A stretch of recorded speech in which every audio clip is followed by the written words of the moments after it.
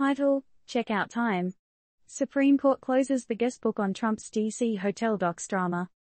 TLDR. In a twist ending to the saga of Trump's D.C. hotel, the Supreme Court said, "No more, thank you." They put an end to a lawsuit over whether Democratic lawmakers could get their hands on documents tied to Trump's former D.C. property. Funny enough, the lawmakers themselves dumped the lawsuit, and the case, once a hot topic, cooled down to a lukewarm May. Now the big question remains, does this close the door on future snooping into presidential affairs? Full scoop. In an episode of That's So Over, the Supreme Court put a full stop on a lawsuit over documents connected to Trump's old Washington, D.C. hotel. Congress members kicked a lawsuit to the curb last month, and the High Court followed suit, ditching the case as outdated news. All parties involved scribbled "We're cool with this" note to the justices, who set it due to the case with a short, unsigned order on Monday. Interesting tidbit, Justice Ketanji Brown Jackson decided to be the lone wolf, dissenting from the order, arguing for a different process to ditch the case.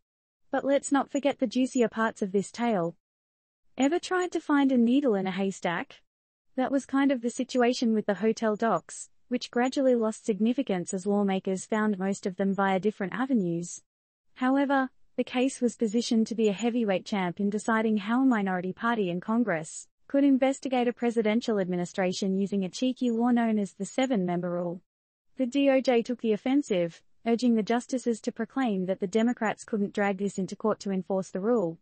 This little-known regulation lets a handful of members from select committees request info within their scope from executive agencies. Cool, right? But after Democrats decided to drop the case like it's hot, the DOJ swiftly stated that the Supreme Court should sidestep hearing its appeal. Sounds like everyone was eager for a quick exit. Democrats, who initially suggested that the Supreme Court keep its nose out of the case, agreed that the court should wash its hands off it. They argued that despite not formally backing out from their request or openly disowning attempts to fetch disputed documents in the future, their court notice and letter should be considered an absolute withdrawal of their claims. Talk about backing down with a bang. The backstory is just as exciting. For a good while, Democrats tried to uncover financial records connected to Trump's hotel, conveniently located on federal property near the White House. The GSA leased the old post office pavilion to Trump to morph it into a luxury hotel, sparking concerns about the bidding process and potential conflicts of interest.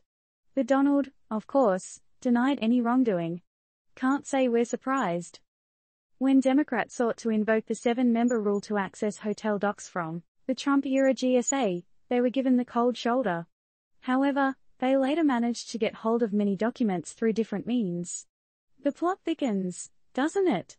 In the end, Trump Organization sold the hotel lease, and it now operates as a swanky Waldorf Astoria. Meanwhile, several Democrats who had initially filed the lawsuit either took their final bow or exited the Congress stage. What a ride! While we are closing the book on this particular saga, the door remains ajar for intriguing questions. Will